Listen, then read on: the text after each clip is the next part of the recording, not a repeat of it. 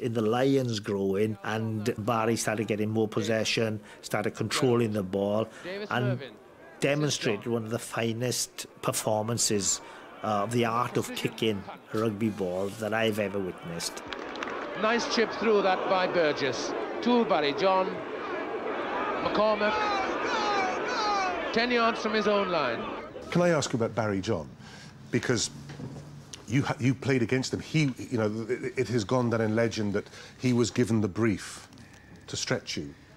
Well, he stretched me all right. I just seemed to be chasing the ball all day and not being able to get my hands on it, to do something with it. John. Beautifully flighted ball. McCormack has got a turn. Kill him.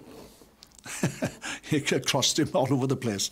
And people always thought that with these players, put them under pressure, kick high kicks, the up and unders, and boys chasing at him.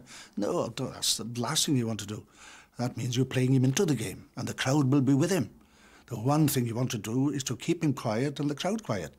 So you just drop him short all the time. And it was a bit sticky as well that particular day. So it was easy to just drop him short, move him sideways, all over the place. And in the end, you could see, the crowd was getting at him now. He was the local hero. That was his home patch, that area. Just a simple bit of thinking. Don't do the obvious, you see.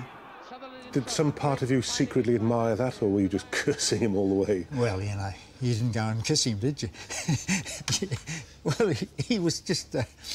yeah, he did worry me a wee bit, and perhaps, I didn't verbally curse him. I just thought that little prick over there, he's kicking another one across to the other side, and the Lions, they put chasers on the ball also, and it left you no option either just to kick it straight out or just be mauled up and tied up a bit.